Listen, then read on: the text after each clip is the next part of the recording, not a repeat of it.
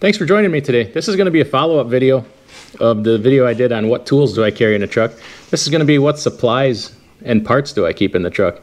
I carry quite a bit of things here. My truck's a little older, takes a little bit more TLC, and plus it helps keep me out of the shop and keep my costs down while I'm out on the road.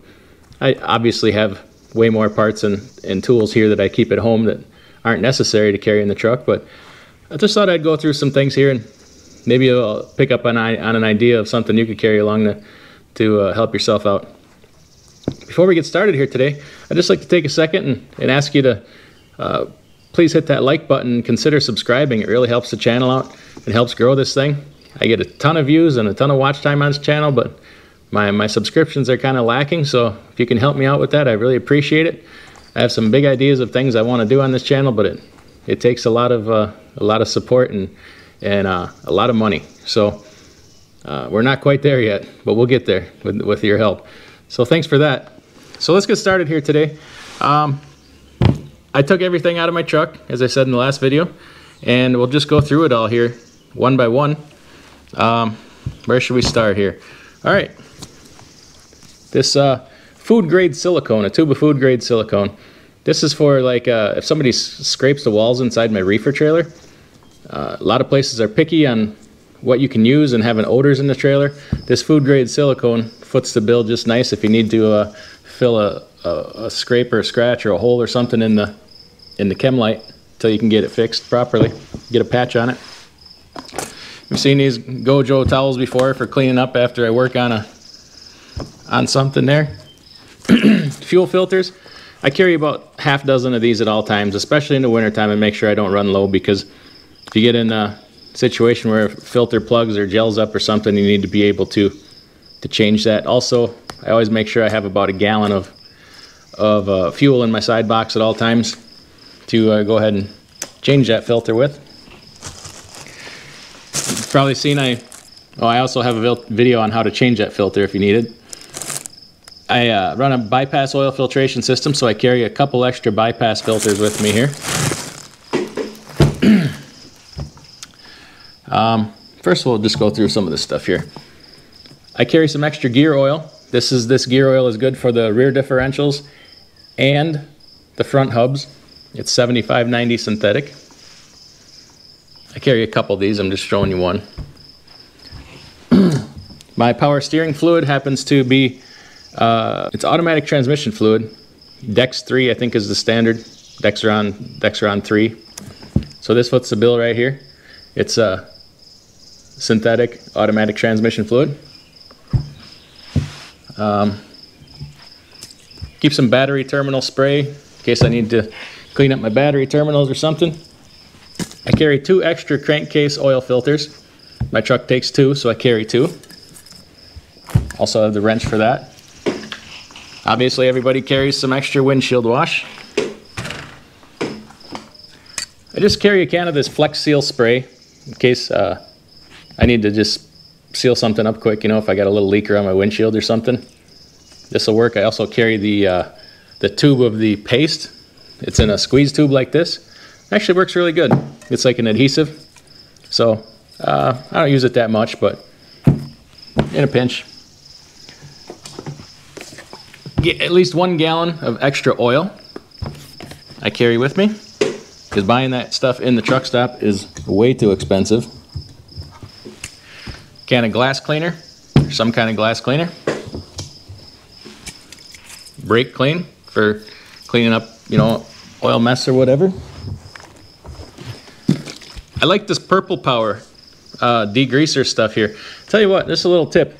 If you want to get your windshield really clean, when you stop the fuel before you wash your windshield, spray it down with this Purple Power stuff. It takes that bug greaser right off. It'll scrub a little bit, but once you get it clean the first time, so much easier to clean after that. It does a really good job. Because you know how the guts get from the bugs, they get a little greasy. I carry a couple gallons of antifreeze. So you know how old trucks are. They leak a little bit of antifreeze. A couple tubes of chassis grease. Also use that for fifth wheel grease. A couple sections of extra wiring for various things, different gauges. I carry 1 or 2 of these charge air hoses. Or anytime I replace mine, I keep the old one just for a spare in the truck, because blowing one of these, if you got one, you just pop a new one on. No need to call for help or anything, because you blow one of those and your truck is gonna have a hard time getting down the road. Along those lines too, anytime I change my charge air clamps, I keep the old ones just for that purpose. They'll foot the bill. I keep a couple extra V-band clamps. These are for exhaust. This one's off the back of the turbo to the S-pipe, and this one is, I think comes off the pressure side going to the charge air. Another charge air clamp. Another charge air clamp. Some extra amber turn signal bulbs. I keep a couple of these, or anytime I change them, I keep my old ones. These are studs for the battery terminals, in case you have one come loose and you lose it or something. Some extra bolts and hardware in here, washers.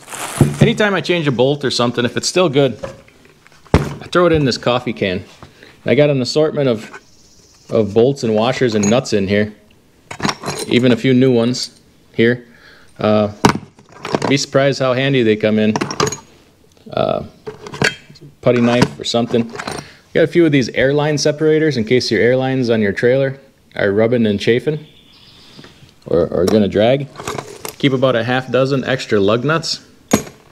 I got these foam things here with this ain't the right bolt, but I got a bolt that goes through them. These are for plugging the drain holes in the reefer floor if I need to do that. So there's just an assortment of different nuts and bolts and washers and stuff in here. I got carry a couple boxes of these, excuse me, I carry a couple boxes of these fuses, assorted sizes.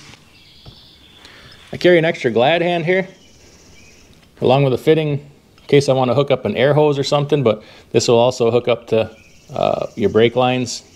I can adapt it a couple different ways. We saw that already. I carry an extra turn signal switch because these Freightliners like I drive are notorious for having these switches go out. And I always keep my old one because I can rob parts off it. Like the high beam switch, I already robbed it off of this one. Those things go bad and you can't buy them just individually, but I can take it off an old one here. So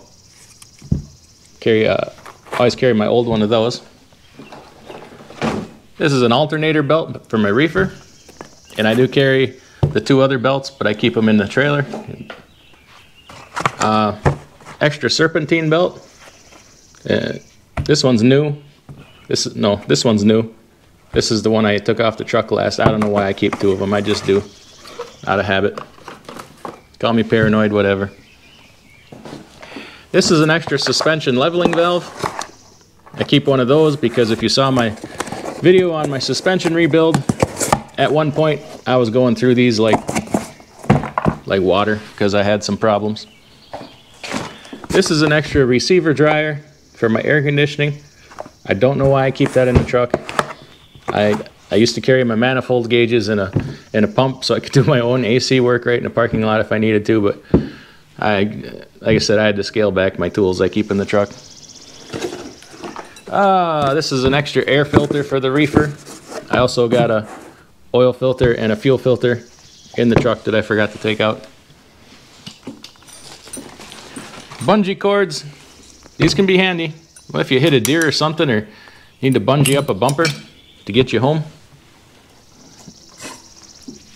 This is a piece of exhaust flex pipe. I probably don't need to keep that in the truck.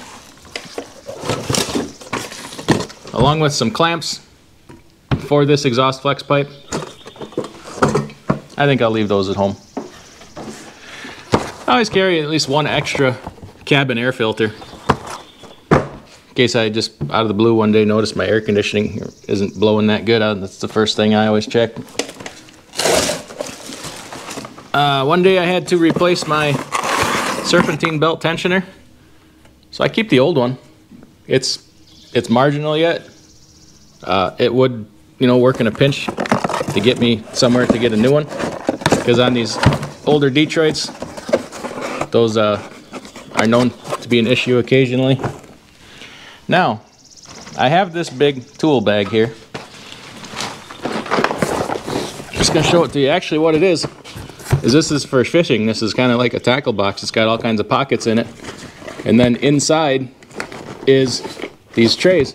So I'm gonna show you what's in these trays, because it's pretty doggone handy the way I have this set up here. If I need an extra doodad or something, chances are I got it. And over the course of time, I've been able to help a couple people out with different fittings and stuff. So we'll just kind of go through here. All right, saw this micro torch. I got black RTV silicone, blue RTV. These are some extra LED turn signal bulbs somebody gave me. I have a few valve stem cores in here.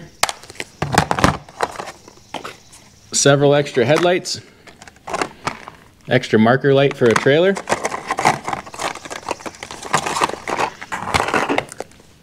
This is thread sealant for bolts and stuff. And then this is the opposite. This is anti-seize. Dielectric grease. I like to use that in various different electrical fittings, even some of the bulbs, turn signal bulbs and stuff. I got an older truck and things don't seal up quite tight anymore, so a little dielectric grease never hurt.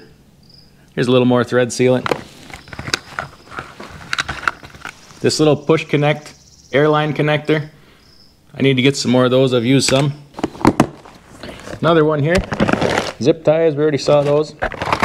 Some sheet metal screws. Need those once in a while.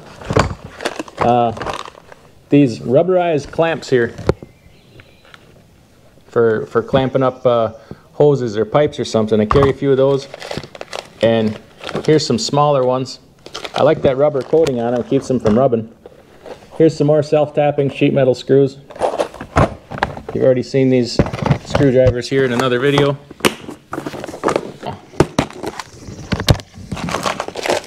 Here is some small size, just some small size nuts washers. Okay. I have a whole assortment of different size cotter pins like this. Carabiners. I don't know why I have all these in here. I don't know why I have all these in here, to tell you the truth. I don't need that many. But hose clamps. You can never have enough hose clamps. And these are good ones, not crappy Chinese ones. Assorted size hose clamps from big to small. Okay. And then grease zerks. Various different assorted size grease zerks.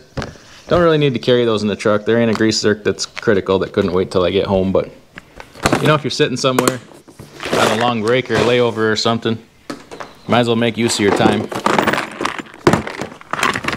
Let's see what's in here. Okay, different size nuts and fittings, washers, a little eyelet screw, some extra glad hand rubbers, a couple more assorted nuts and bolts and washers. This is a drain plug from where I hooked up my bypass filter. So if something happens to those lines, I can just disconnect them and plug off the port. Here's the one from the other end. This is the end off the oil cooler, the other one's off the oil pan. Some wing nuts, just some more assorted nuts, washers. This petcock here came off a coolant pipe. It's a bleeder line for the upper radiator pipe. Had to replace that. Some more of these rubberized loom clamps. And then some of these, I think they're called a constant pressure clamp. What's neat about these is you see the slats for tightening, but on the inside they're smooth. So these work nice on silicone hose, they won't cut them. And I got some assorted different sizes of those. Let's see what's in here. More of those airline spacers. Quite a few more hose clamps. Looks like I got plenty of hose clamps. Some smaller size machine screws. And then some of these anchors, washers.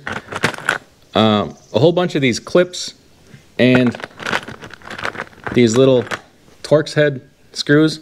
These are the kind of screws and clips that are in your dashboard and your visor and all that stuff, your steps that hold everything together.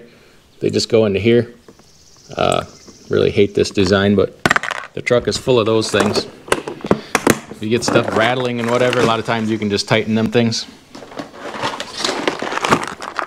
We got a bunch of stuff in here. Alright. Staples for my stapler. Trailer license plate marker light. Some more headlights. I have a couple extra relays for my fuse box. More turn signals. More headlights. Another marker light. And then I got a whole bunch of various sizes of these heat shrink butt connectors. Here's another box of fuses. A bunch of these jeepers. Pass-through valve stem caps. More relays. So all this little stuff here, I use a fair bit of it because, like I said, my truck is older, and I guess the older your truck gets, the more stuff you need to carry to make sure everything is in good order. You might say this is a lot of stuff to carry, a lot of crap, but guess what? It keeps my truck in good mechanical order and stuff like that, which is important, and it makes it viable to keep running an older truck. You know, it's cheaper to fix it a lot of times. And then just a couple power steering filters. And that's pretty much it for parts and supplies. Let me just take a look here. Yeah, that's about it for parts and supplies. So I hope you found that helpful, and maybe there's something of all the things I carry that I find the most useful for parts and supplies. Number one would be fuses, and then all these smalls here, the hose clamps, the butt connectors, stuff like that, and then clamps are probably the things I find the most helpful, because you can, you know, a lot of times you can cobble whatever together to just get yourself home. So anyway, I hope that was helpful to you, and I hope you liked the video, and we will catch you next time.